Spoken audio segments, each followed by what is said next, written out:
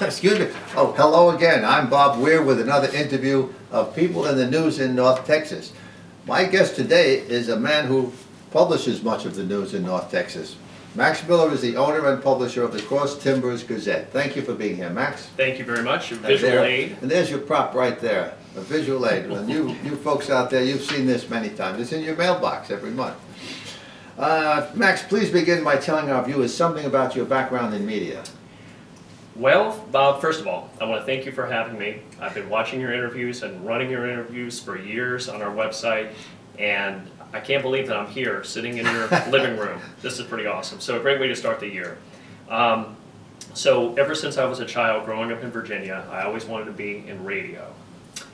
So I would sit in front of the stereo when I was a little kid, play the records, look at the newspaper, read news out of the newspaper. Maybe that's why I own one right now. But what happened was my radio career took me to different cities and landed me here in Dallas-Fort Worth back in 2002. But as the internet was coming into being, I realized that online, everything is local. If you put up a website, then anybody in the world can see it, but you want to find a niche. And so my niche, as I was working in metro traffic, doing my traffic and stuff as my career, on the side, I would start these hyper-local websites. And I started one for Indianapolis, Fishers, Indiana, called fishersfind.com. It was just a local website with local news, so I developed a love for local news. When I moved down here to Lantana back in 2002, I started a website called lantanalinks.com. And lantanalinks.com had local news for Lantana. I got to know the lady who owned the Cross Timbers Gazette, and that's one of the reasons we got together and started working together, and she sold me the newspaper. So it's one of those things where my radio career kind of turned into a career with local news, and it was neat because when I started doing traffic, we always had to focus on different areas of town and to make sure that we relate to the listeners, to the folks driving into work from different areas. And local news is kind of the same way. So I worked in radio for 17 years, and now I'm in an even older business. Wow, really? Well, I remember Lantana Links. Yeah, it was making its way out there. It was spreading during. Oh, it must be 15 years, 10, 12 years ago, maybe. So I launched that in December of 2003. Yeah, so it would be around 15 years And now, if you go to lantanalinks.com, it takes you to crosstimbersgazette.com. So the website is now our newspaper website. All right, now, I think you mentioned, when did you buy the Gazette? So I bought the Gazette in 2006. 2006, okay. And how large was the distribution at the time you bought it? So the newspaper was really small back then. It started out as the Double Oak Gazette back in 1979, just run by volunteers. It didn't grow much over the years. In 2006, we were mailing to about 8,500 households and businesses. Now we're going to over 46,000. Wow, boy, that is a lot. And we couldn't do it without our readers, our advertisers, our contributors. Wow, that's great. And you publish from your home in Lantana? I do. Wow. So people ask me, how do you run a newspaper out of your house? Well, with today's technology, it's easy to do that. A long time ago, the Cub Scouts called. They wanted to take a tour of our newspaper. I said, well, it's just me sitting at a desk. So yeah, we used to have the Cub Scouts, when I had the News Connection, we used to have to come in, and of course we had the big office, so we take them all around. But in your case, you know, it's a small operation, seemingly, because it's in your house. But look what you've done with it.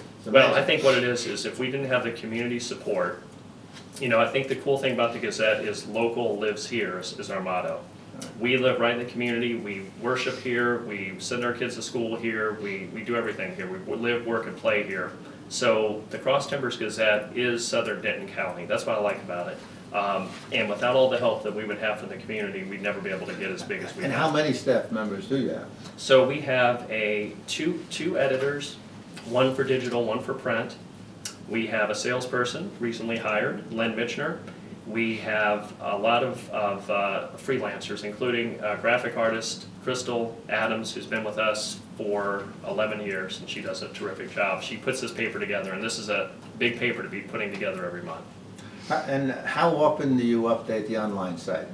So online, we update it every single day. 365 days a year. We have a dedicated employee, Mark Smith, who does all of our digital stuff. We realize digital is very important, even though you get this once a month. It's got a lot of great information. You want to know what's happening now. So you can go visit us at crosstimbersgazette.com, Twitter, Facebook. We're updating it every single day. And how many hits do you get about a month?